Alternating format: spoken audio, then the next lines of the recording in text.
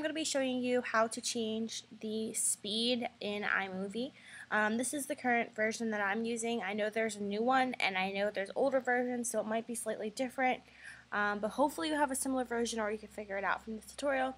Also, I'm outside near a pool, so I'm sorry if the audio is not that great, but I know a lot of you guys ask me all the time for this, and I know it was in my iMovie Basics video, but sometimes people just search how to change clip length or how to change the speed of a clip, and this video would be helpful. So I have a clip here of a time lapse that I took on the beach, and what I'm going to do is, you can see here it says 4.6 minutes. That's super duper long, and I wanted it to be more of a time lapse. So I'm going to go over here, and sometimes this little, I guess, clock type thing is available, and if so, you just click on that and then go to fast, and then however fast you want it, 2 times, 4 times, 8 times, 20 times.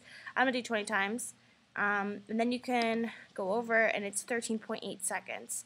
So now I'm going to go back to normal, and I'm going to show you guys, sometimes this is not an option. If it's not an option, you want to make sure to right click on your clip and go to show clip trimmer, and then this option will come up, and then you can go ahead in and do that as fast, whatever it was. If you wanted something between these, you could always go to custom, and anything over 100% will make it faster. So if you want it at 200, 300, whatever you want. But I like to just keep to these.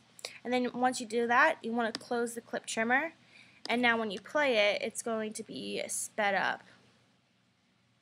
So I hope you guys found this tutorial helpful. If you did, let me know down below in a comment. And if there's anything else iMovie related that you'd like me to do a tutorial on, let me know down below. Thanks again for watching. I'll see you next time.